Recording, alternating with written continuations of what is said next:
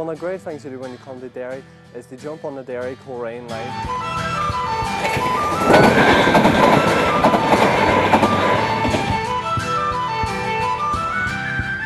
Just going to meet someone who knows all there is to know about this line. How are you, Al? Really nice to meet you. We'll just jump on board here. Great, let's go.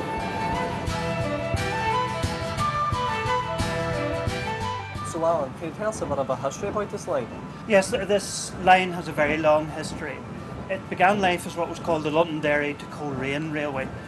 They actually started to build as early as 1845, which of course was the famine year. It was part of a very grandiose scheme to not only build a railway, but to reclaim something like 40,000 acres of land from the Foyle as well. So it was a reclamation scheme plus a railway line. The optimistic hope was that what they would make from reclaiming would actually build the railway virtually for nothing. But of course that didn't work out. Eventually the railway did open in 1853. It went as far as Coleraine, but not at the station that we use today. It was on the opposite side of the River Bann. It was to be another 7 years before the Bann was crossed on the bridge that we pass today. So economically, why is this line so important? The proof of it is that the line is now carrying over 1 million passengers a year.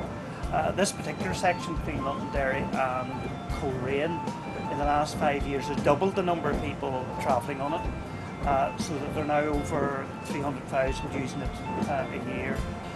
And certainly an awful lot of people travel to Portrush this time of year, as you saw from the train we got on in Coleraine, which was packed as far as Coleraine, because people go to Portrush obviously for holidays, day trips, etc.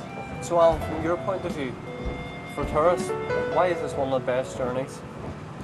I think everything about the journey, from the minute you get in at Coleraine station, immediately you cross over the Bann, you're seeing the River Bann up the estuary, then you're into Castle Rock, you're at the seaside, you've two magnificent tunnels to go through, then you're downhill with Mussendun Temple right above you, a National Trust gem, and then you're right along the coast from downhill virtually to McGilligan, and then you're following the shoreline of the River Foyle from there into Londonderry.